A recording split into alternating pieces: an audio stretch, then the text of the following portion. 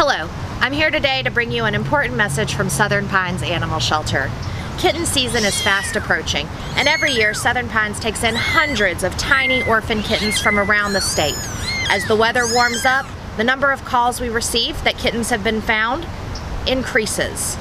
The story that you're about to see is based on true events.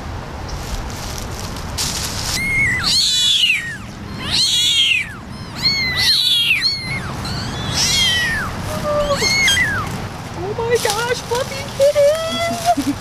Oh, what are you doing out here by yourself? Hello. Hi. Time out. While this young lady's intentions are the very best, this isn't actually the first step when you encounter newborn or orphan kittens. It can actually be detrimental, as mom could just be hunting for food or watching from a safe distance away. What you should do is stop, drop very gently, more like a set. Good. And roll up out of there.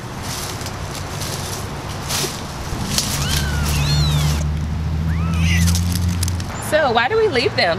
That's a great question. I'm glad you asked. Many times, kittens like these have mothers who are feral cats who, in order to take care of their babies, have to go off and hunt, or they may be watching from a safe distance away. Just like any other animal, these mothers may leave their children for short periods of time to go out and find the resources to best care for them and protect them. Well, what if mom doesn't come back? That's another great question. Thanks for asking. It's best to move back a safe distance and only come back to check on the kittens every 2 to 3 hours.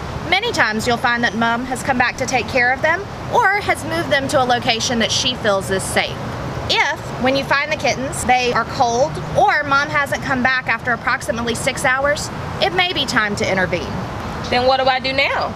These are all great questions. At this point, to keep the kittens safe, you'll want to remove them from the situation so that we can provide better care for them. Reach out to your local shelter or rescue for tips on how to best care for orphan kittens, which include keeping them really warm and making sure that you're feeding them the appropriate kitten formula.